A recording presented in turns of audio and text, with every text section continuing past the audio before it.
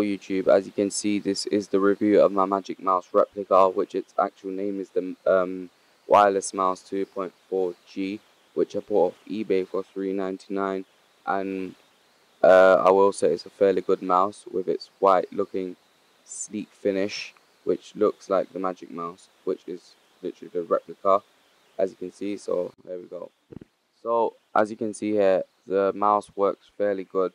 Its tracking and response time is fairly good as well. It's working on my Hackintosh, as you can see, so it is compatible with Mac and Windows. It moves fairly good from left to right and up and down, so I use it for my editing and I haven't had a problem. What I've noticed is that it works better on the mouse pad rather than a desk, because when I use it on the desk, the mouse seems to jump and it's not as smooth. This tracking is not as smooth, so I do use the mouse pad.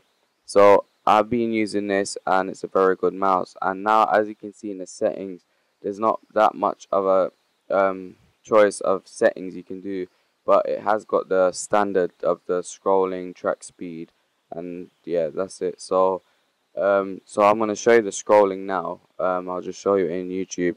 As you can see, it's like it's got tracks in the scroller, so it's not as smooth as if you use an Apple mouse. The scrolling is really smooth, but it does the job, so that's fine.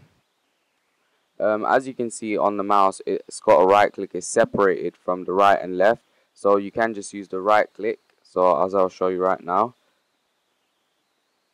so it does make it a lot easier, because if you're editing, you don't have to keep holding control and clicking. It's just much quicker.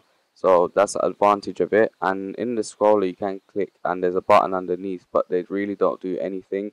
So I will try to find out what they do in the future, but that's it for now. Overall, it's a very good mouse. So thanks for watching. Please comment, subscribe and rate.